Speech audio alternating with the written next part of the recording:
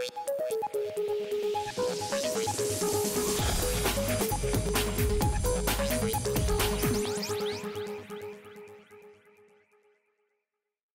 so you mentioned original programming along the way, so tell us about your strategy there. If you're going to be in the content business, you have to have original programming. It brands your network, it brands your service, it gives you a personality, it gives you exclusive content. What we're currently trying to do is brand Hulu as a fun environment for people to watch TV. We love TV just like you do. So, our current, it's not our brand, but our current tagline is for the love of TV. We don't think we've earned the right yet to make people cry, but we think we can make them laugh. And so that's our current positioning. Eventually we'll make people cry. How do you feel about this new ecosystem, and where does Hulu fit in to the kind of new world that's emerging?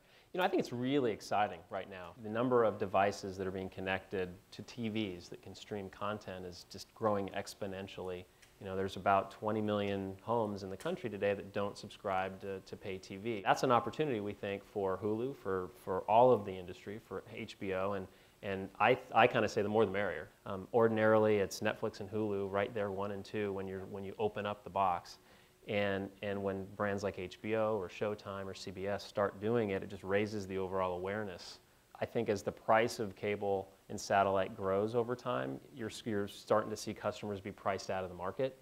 And they aspire to have it, they want to have it, but I think they're trying to find alternatives to it because you can save, $1,000 a year.